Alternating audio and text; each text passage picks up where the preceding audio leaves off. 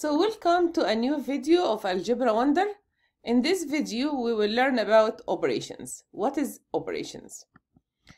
So math operations is a symbol of math operator that has predefined rules.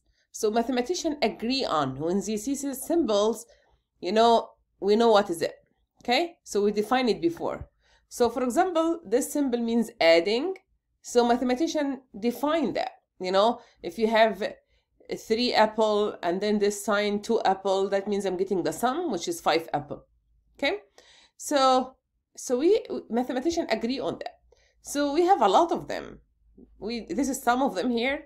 So this sign here is adding, this equal, subtraction sign or symbol, multiplication symbol or product symbol, division, square root, squaring, greater than, and there is more and more. Okay, so there is a lot of them. Think how many you can count from math.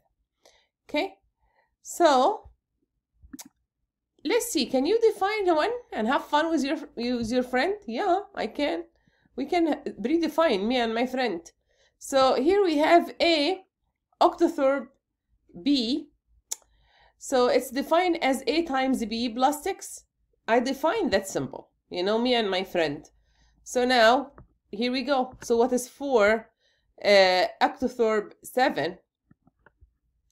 Just 4 times 7 plus 6.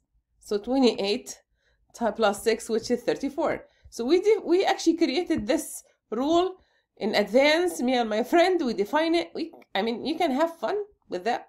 Okay, but this is one that you define, you and your friend. But the math rule, the one math operation, mathematicians all agree on it. Okay, so let's see, have fun here with your friend.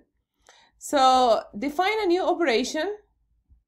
We're gonna call this sign here, which is at ampersand.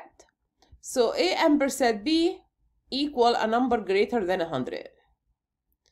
So define that and then find 5 ampersand 10.